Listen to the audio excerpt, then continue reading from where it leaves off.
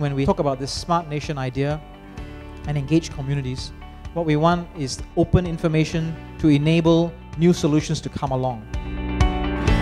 Our community can be connected by being informed using a screen at the void deck of every block.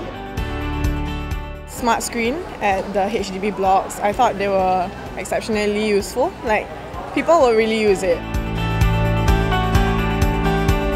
The idea about AV car, whether you want to use it for passenger in the day, change it into a cargo transport at night, or all the different variations, smart Singaporeans like you will find all those opportunities, and I'm sure you'll implement it very, very well.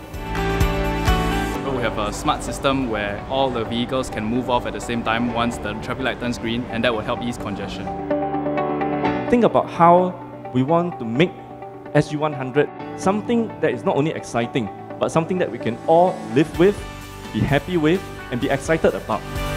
If we use cameras to monitor the neighborhood, and then if they detect a crime happening, they can send out an alert.